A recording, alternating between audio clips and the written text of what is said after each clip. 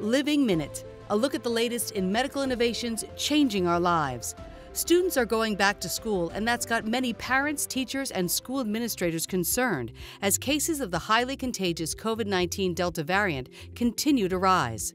Many are now advocating for a nationwide COVID-19 testing program in schools, taking advantage of the $10 billion in funding made available by the Biden administration.